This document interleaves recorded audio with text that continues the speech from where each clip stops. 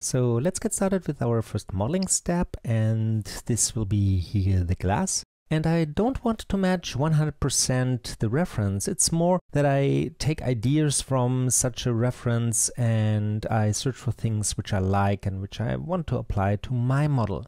What I like about this glass here is this really interesting refraction which is going on inside, and I think it's due to the fact that it's really a thick glass. We have a really thick bottom here, and also, yeah, this blurriness in it. So I try to achieve something like that here.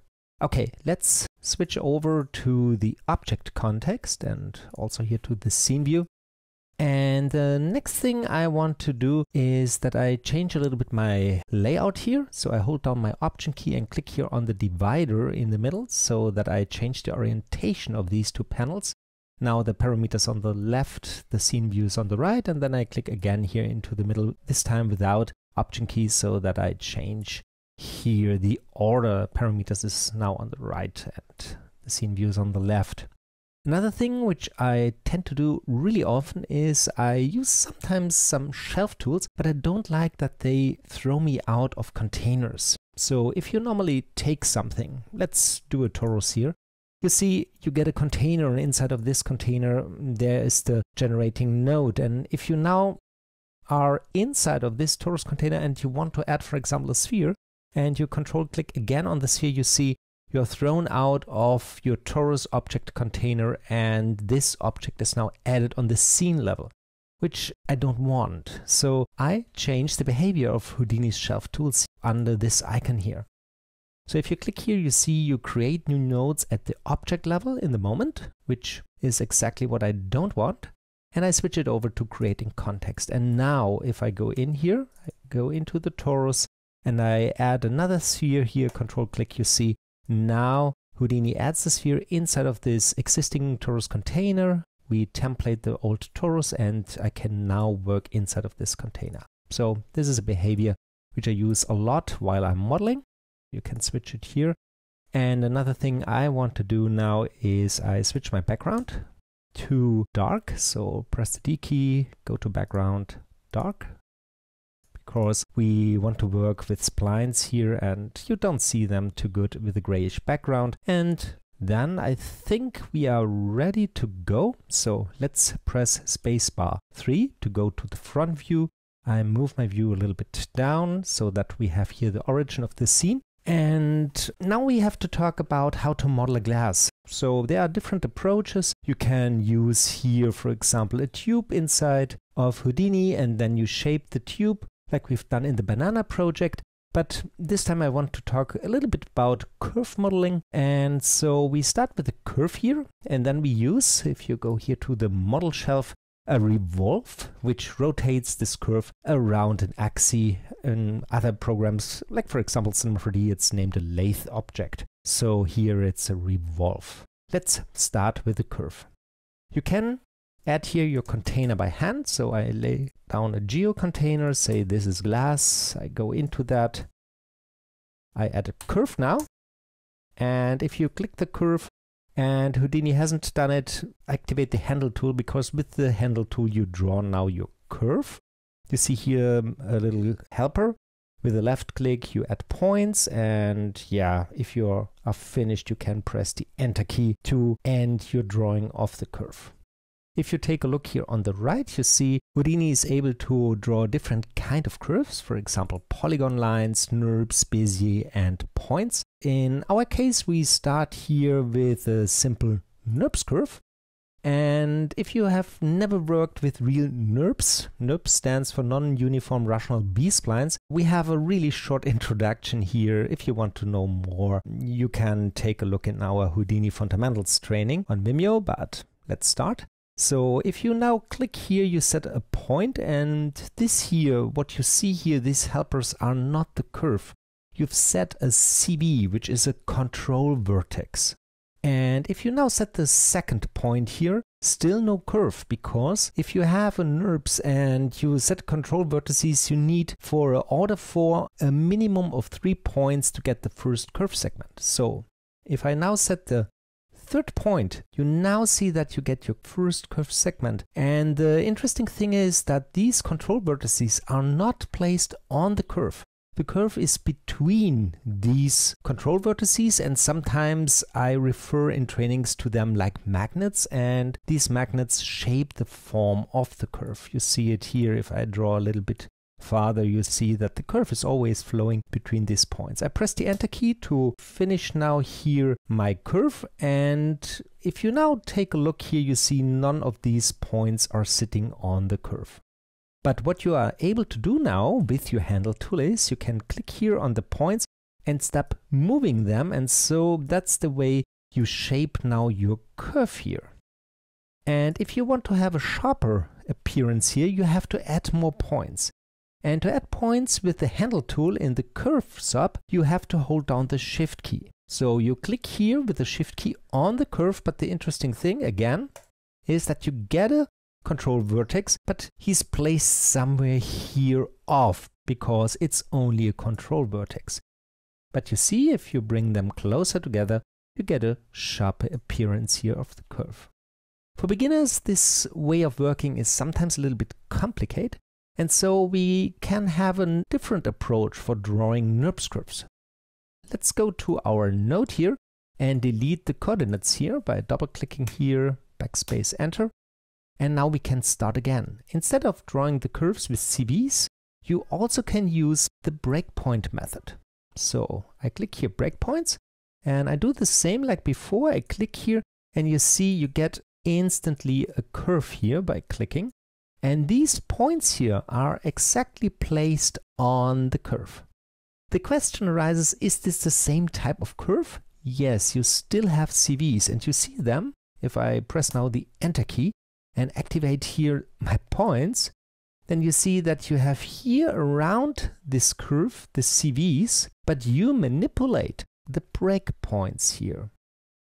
But if you now move a breakpoint, you also see that the curve changes not only in the segment between these two breakpoints, but the whole curve changes. So I, for my opinion, think that this is sometimes not so controllable, so I'm more in working with CVs, but yeah, it's a matter of taste. Let's delete the coordinates again here, because I want to demonstrate you the polygon line. And the polygon line is really what you think. You draw out polygons, so it's really easy to do that. Okay, you click here, and then we finish here, for example, the Enter key, and then you begin to shape this polygon line like you shape polygons. So let's talk about this briefly. So if you want to add points, like before, hold down the Shift key, click on a curve. The point is exactly placed where you clicked. Then you can move this point up and down. If you want to get rid of a point, you can select it by clicking on it here and press the backspace key. If you want to add points at the end, you first select the point here at the end, and then you hold down the Shift key like before and click somewhere out here, and now you can add here points. If you are drawing and you want to have an undo for the last points, you can press the backspace key again and again, and you see you walk back in your drawing process. And I go out by pressing escape. And if you now want, let's go back to the handle tool to add here at the beginning. You click first the beginning point, and then you click again here, and then you can add here more and more points if you like. So this is the way of working here. But what I now want to do is I want to draw out my shape. So I go back here to NURBS. I want to draw with CVs. I've forgotten to tell you that's also a freehand approach here, but yeah, not so controllable. So NURBS, CVs. And I want to start here exactly at the origin point. So I use snapping for that. We have here a grid snapping, a curve snapping, a point snapping, and a multi-snapping. And you reach these snapping functions by pressing the X key on your keyboard. So you have a radial menu where you can tell, okay, I want to have grid snapping. And then I click here, and you see we have placed our first point. I'm in the drawing mode, but now I can press, for example, the X key again to deactivate now the grid snapping, and now I can go on drawing. And now let's draw something. So I go here, another step here, then I make a third point here, then we go up a little bit. Let's try something like that here. Take your time to draw your shape. And then we end, for example, here. And the next step now is shaping the whole thing. So I start now moving these CVs around. And like I've said, if you bring them closer together, you get a sharper edge, or a more narrow edge corner. And if you place them far away, you get something more rounded. And I try now to find a shape which I like. So it will take some time.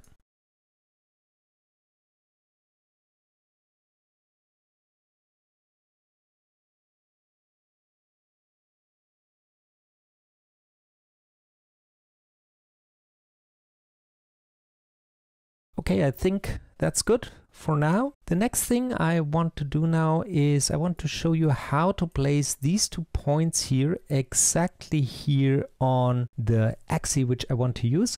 And for the first point, we have used here the grid snapping, which is really easy to do. But what about this point here? If I press the D key and switch the background to a light background, you see that we don't have at this point here a grid point. So how to place now this here exactly in the middle? There are 2 ways of doing that. You can select here this point and then go to the end of this really long list and change the coordinates here. You see these are really coordinates. But this is a really annoying thing. Don't go into the geometry spreadsheet. There you can change values. It's 0.20 if you like, so you can change that. But then if you commit this, you freeze your node because you have done something like an override, and so this is not the way you normally do that. We use snapping again, but in a different way. This time we want to snap this point relative to this point. And to do that, I remove this point here really quick to demonstrate this more for you. I move this point here to the side, that it's placed now here. Make them thicker, that you see them better. I go here to the point snapping, and normally if you have activated the point snapping and grab this point here, you see you snap here onto that point here. But what I want to do is I want to snap it only with one axis, with this green axis here onto this point. To do that, we can take now the red axis here and move our mouse cursor while I'm holding down the left mouse button. You see, the only way this point can move is on the x-axis because this is the activated axis. But if I move now my mouse cursor down, you see I can now show Houdini on which point you want to snap, and then I release. And so you have now these 2 points vertical aligned. Done this. And I think I will use later a little bit more time to shape this. But now I want to show you the Revolve process. Let's add a Revolve node. And then you have to hook it up. There's a little trick inside of the tab menu inside of Houdini. Let's do that again. I remove the Revolve here. And this node here is activated. You also can click here on this out node to add something. And then you press tab. Say Revolve, but instead of pressing only enter, which adds the node, but you have to set then the display flag onto the last node, you hold down the shift key and press enter. And then you see you get a directly connection, and the display flag is also set on the Revolve itself. So really convenient. So this is our result now. I think it's a good start. It's not perfect, but yeah. Talking and drawing is not so easy at the same time. So let's look around. You see we revolve the whole thing. If you have the handle tool active and select the revolve, you see that you get an axis widget here, and you can move the axis on which this whole thing rotates around. You see it rotates around a different axis. I reset this by setting the origin back to 0. Also, you can rotate this thing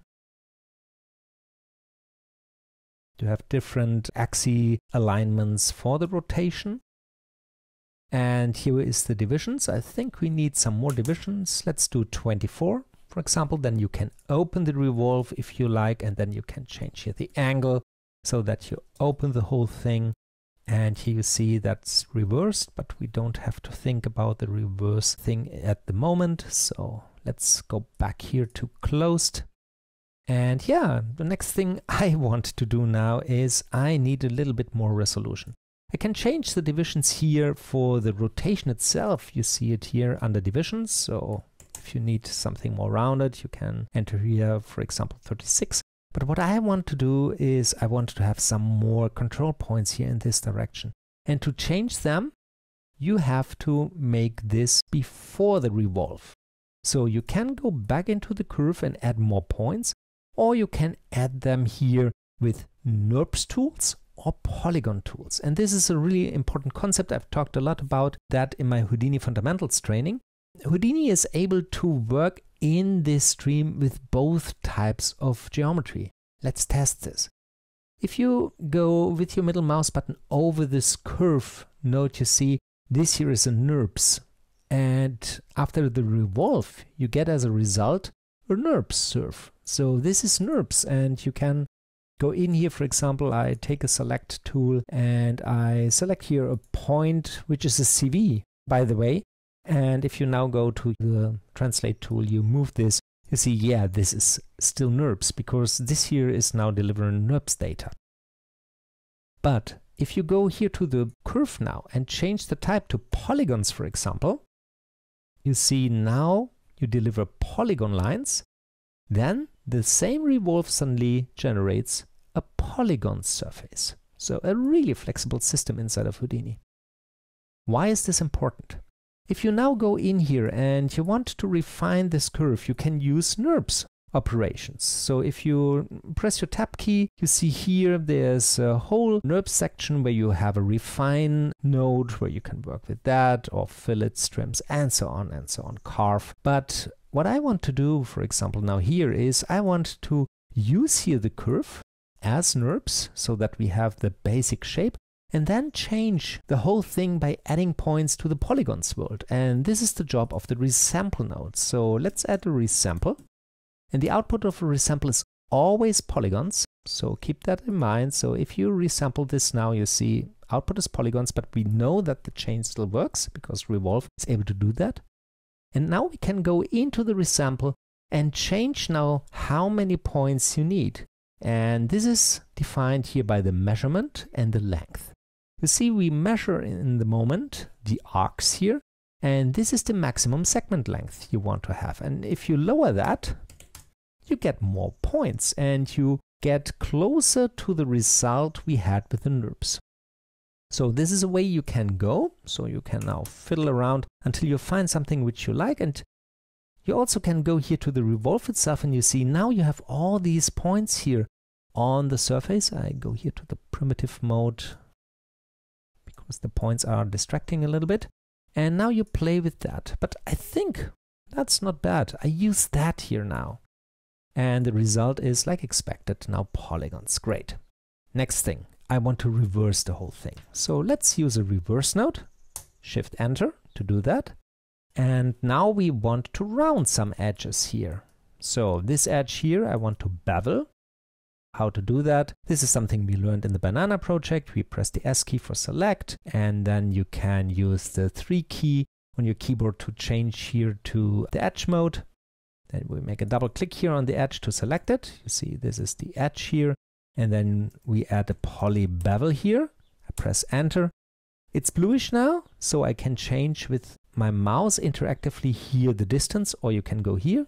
This time I do it with my mouse. I go a little bit closer, click and drag to change here now the distance. And if you need more subdivisions, which we need to get it round, I use my scroll wheel on my mouse to add one cut here in the middle. So we can do it completely interactive. And I do the same thing now here. So I think the placement is good, but I want to have it here also. So I first go out here with escape, then I press S3 again to have this here.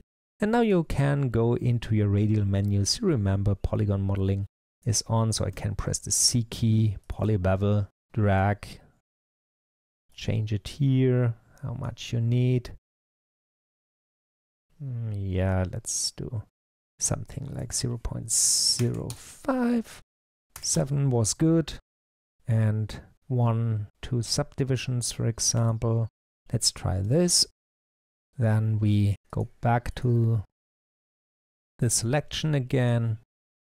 This time this here. And if the last tool was polybevel, you can press the Q key on your keyboard if you like to go back here. But we've talked about this before. So let's go here and use a polybevel again. Make this a little bit more round. I think this looks a little bit better for me. So I go back here to that and change it to 2 divisions. And I think I've grabbed by accident an inner edge somewhere. Let's take a look here. No, looks good for me. Yeah, here it is. This here is something that we don't want. Why?